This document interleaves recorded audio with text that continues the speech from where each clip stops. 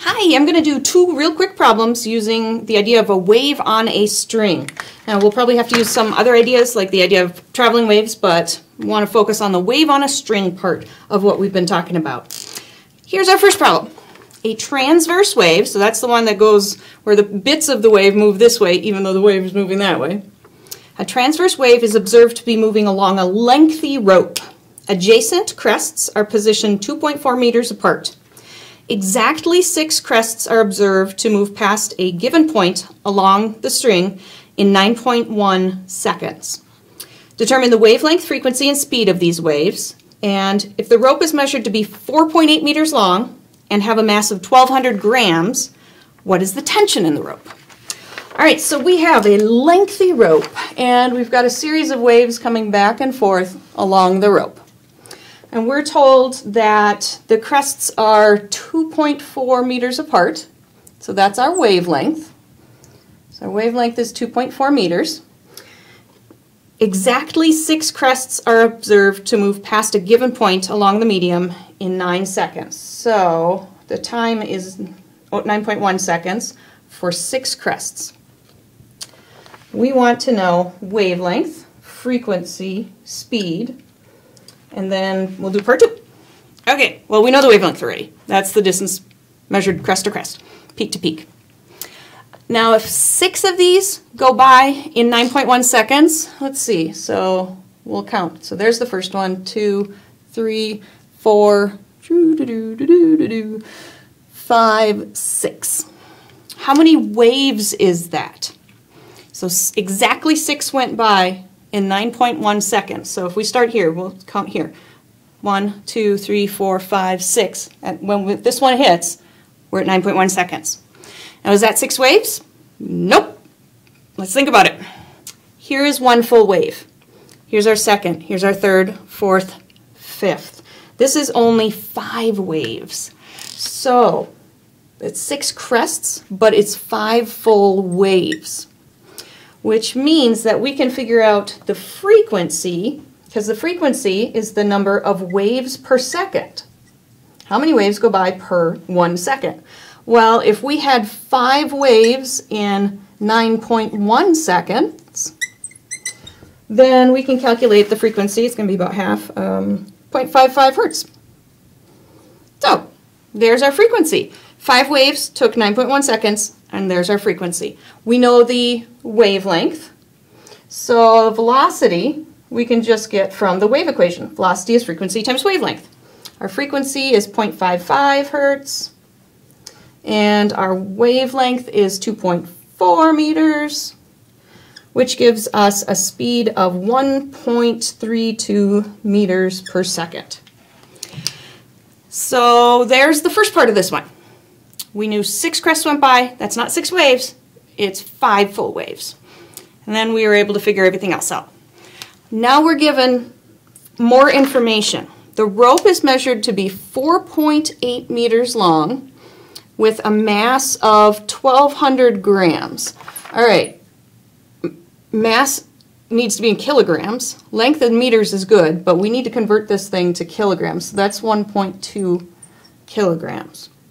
And we want to know what is the tension in this rope. Here's where we go to the wave on a string equation that we have. Velocity is the square root of tension over mass per unit length. We know our speed, we want to know tension, we know mass, and we know length. We've got it all. It's just a question of rewriting this. So v squared, if I square both sides, that'll get rid of the square root, m over L. And now this m over L, you could, do the m first and then do the L, but I just keep it as a whole chunk. I think of it as one chunk because that's what it is. It's the linear density, the mass per unit length. So I can bring this up to the other side, and we'll have mass per unit length times v squared equals our tension. All right, we have all 3 of these, so we can put that into our mass. So it's going to be 1.2 over 4.8 times v 1.32 squared. And if you do that, you get a whole whopping big tension of 0.44 newtons. If you remember, I had a foam Newton's apple. That was a 1 Newton weight So this is half of one of those tiny little, light little apples. So very, very light tension, but that makes sense in this case because we have 1.3 meters per second. This wave is not traveling very fast. It's going like this far in a second, so it's 1/1000. So yeah, I wouldn't think that that's under very high tension. All right, there's our first problem for a wave on a string. So let's do the second one. So what's our second one read? You attach your slinky to a nail in the wall. Hopefully, you know, that nail is supposed to be there and you're not like putting nails in your dorm walls. And you know the mass of the slinky is 30 grams with a spring scale. So we've used the spring scales in lab before where it's just the little rectangular thing with the markings on it. So with a spring scale, you pull the other end of the slinky until it stretches to 1.15 meters. When you have it pulled up at that distance, the scale measures 8.8 newtons. What is the speed of waves on the string? So that's our first question. The second question, if you pluck the slinky, so give it a little pluck and make a wave go down it, how long does it take that wave pulse to reach the other end of the slinky? And the third question here, if you set up a wave with a wavelength of 0.85 meters, what is the frequency of that particular wave? Okay, so almost done erasing here. We have a long slinky, and we're going to treat slinkies like ropes or strings. So when I say a wave on a slinky, you can say, oh, this is a wave on a string. So we can use the V equals square root of T over mass per unit length. So let's give it a try. We attach a slinky to a nail in the wall, and then pull on it with a spring scale. So there's my hand pulling on the spring scale. And we stretch it out until it is 1.15 meters long, and we know the mass is 30 grams. Grams, I always have to stop and say, nope, we need to convert that. 0.030 kilograms. And let me just add that we do know the length in meters. With a spring scale, you just, the scale measures 8.8 newtons. Now what is that? So that's how much we're pulling on the slinky with.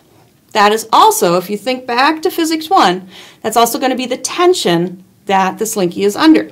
So 8.8 newtons is a tension. That's the tension that the slinky has in it. We want to know what the wave speed is. All right, well this one should be straightforward because it looks like we've got all three pieces. Velocity is the square root of tension over mass per unit length. Pretty easy, huh? Square root of tension, 8.8 over mass, 0.030 over the length, 1.15.